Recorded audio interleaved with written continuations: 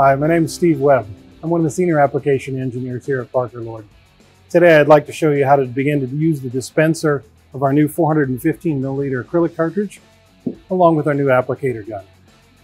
Since we're going to be using chemicals, we'll go ahead and put on our eyewear and gloves. To begin, we're going to go ahead and release the friction slide on the back of the gun. Pull the operating rods all the way to the rear. We're going to slide the cartridge in. And then we're going to snug up the rods up against the back of the cartridge. At this point, we're going to go ahead and open up the cartridge and dispense a small amount just to level the plungers. Once both sides are flowing, we're going to go ahead and put our mixer on and then return the retaining nut into place. And then, of course, before any application, we're going to dispense a small amount, about a static mixer's length worth of adhesive, to ensure we've got good flow and mix.